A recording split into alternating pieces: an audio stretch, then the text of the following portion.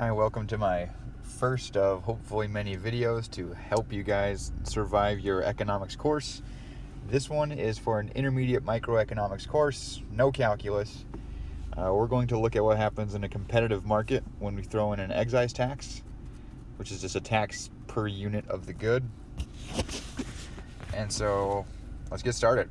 We got a demand function right here, which is Q. The quantity demanded is 100 minus 4p. The quantity supplied is just the price itself. And the tax is going to be $5 per unit of the good. Notice my prices have scripts on them for S and for D, supply and demand.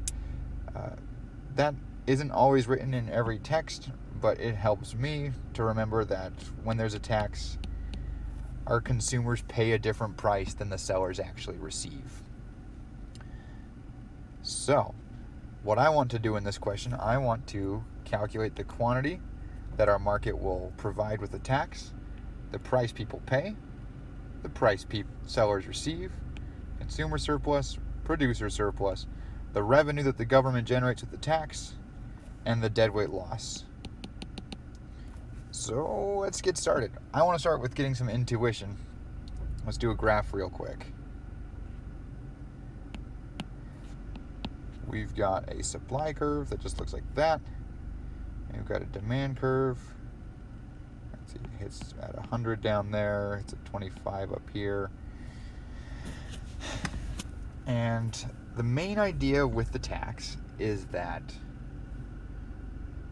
consumers pay a different price than sellers receive. And so there's going to be a wedge between the willingness to pay and the willingness to sell of our consumers. There's a gap between the supply curve and the demand curve. And we want to find, the first thing we've got to do is we've got to find the quantity where that gap is equal to exactly $5. And then we'll find our market outcome when there's a $5 gap between what these people pay and receive. And then we'll want to also calculate what those actual prices are. The price demanders pay, the price sellers receive. And with it, we'll be able to do some calculations. We'll be able to look at, let's do consumer surplus in blue.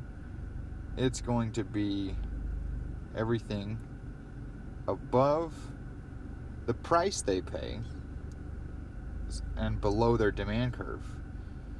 Our sellers, our producer surplus, will make in red. It's everything below the price that they receive and above the supply curve. Our government gets revenue. In our case, it's a $5 tax, and they earn $5 per unit sold, and so it's all that area. And then our deadweight loss is in black or gray or whatever you want to call it, and there it is. So we need a few things here. We need to calculate these quantities, the normal equilibrium quantity and the tax quantity, and we need to calculate these new prices over here. Oh yeah, that one's a 0 because of our supply function being nice. So where do we start? Let's start with the easiest one. We'll start with our equilibrium quantity, as if there were no tax. I'm going to set my supply and my demand functions equal to each other. So for equilibrium, QD is equal to QS, 100 minus 4P. In equilibrium, the prices will be the same. So let's see, 5P is equal to 100, 20 is equal to P. And then we're going to substitute that into either function to get the equilibrium quantity. I'm going to substitute it into the supply function because that's easier. Q equals P, which is 20. There we go. We know our equilibrium quantity. Now we have a trickier part, which is figuring out what is our equilibrium, or what is our quantity with the tax. And for that, taxes are measured in dollars. And so instead of dealing with demand and supply functions measured in quantities, I want to deal with inverse demand and inverse supply functions, which are measured also in dollars. So for my inverse demand function, I'm going to take my demand function and solve for P. So let's see. We're going to get 4P is equal to 100 minus Q. Oh, I forgot my D scripts. Price is equal to 25 minus 1/4 QD. There's my inverse demand function. And my inverse supply function, well, you don't really have to invert it. Whoops, I'm in red now. My inverse supply function is just equal to QS. Now, we need to put a wedge between our supply and our demand function, a lot like that one. And so we're going to shift one of these by $5. It's possible the problem is very specific. It says the tax is levied on consumers, in which case you would take $5 out of this function. And that would have the effect of taking away 5 of their dollars of willingness to pay. It's also possible that the question is specific and levies the tax on suppliers, in which case you would add $5. Either way, it doesn't matter. We're going to get the same quantity. We're going to get the same producer and consumer surplus, the same tax revenue, the same deadweight loss, everything. So since I have this one written down, let's just do that. I'm going to say my supply function with the tax is equal to the quantity supplied plus the tax is equal to quantity supplied plus 5. And I'm going to set that equal to my demand function.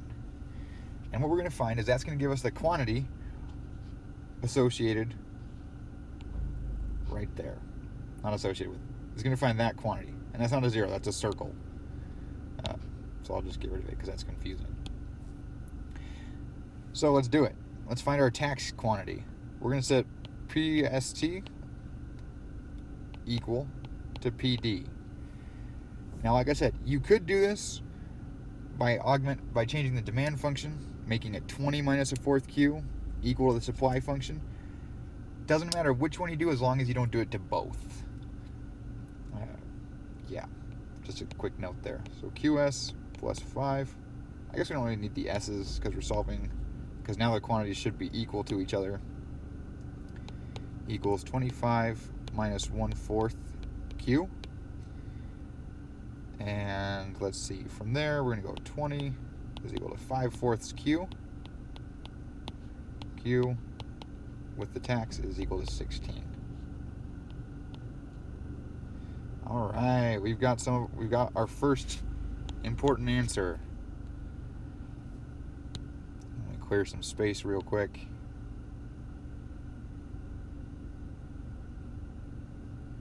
So next, we need to find the prices on our supply and demand curves that fit, or that are associated with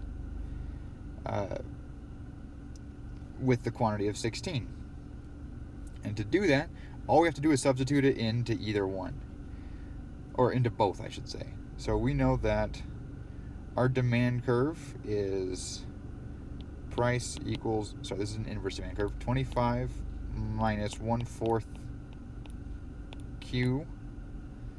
Well, that's 25 minus 1/4 times 16, which is 25 minus 4, which is just 21. So the price our demanders are paying for these 16 units is $21 each. I can substitute the 16 into the supply function, and I'll get that the sellers are paying $16.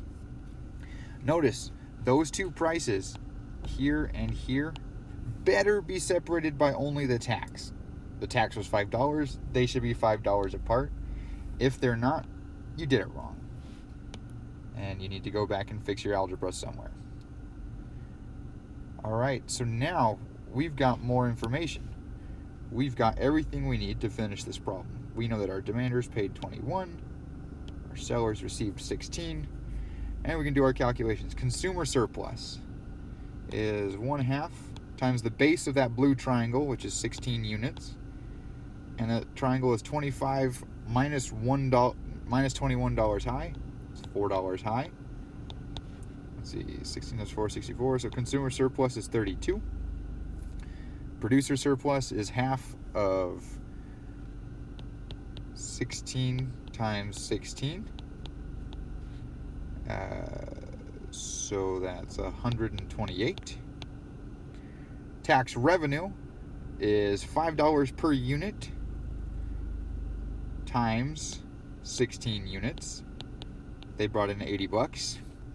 And deadweight loss is a half times, let's see, 20 minus 16 is a 4 quantity base, and it's $5 high is 10. And so there you have it. Our tax, let's see, quick recap. We converted our demand and supply functions into inverse functions, and then we put a $5 wedge in them, or whatever the tax dollars amount is, either by subtracting it from the inverse demand curve or by adding it to the inverse supply curve, but not both. And then you set your tax curve equal to the other curve. You can solve for your equilibrium quantity, plug that into the demand and supply functions to get the demand and supply prices, and after that, it's all the same tools that we've already used. So I hope this video was useful. Whether or not it was, I've already wasted 10 minutes of your life, and you're not getting this time back, and I'm not making any more for this one. Anyway, yeah, have a good day, guys.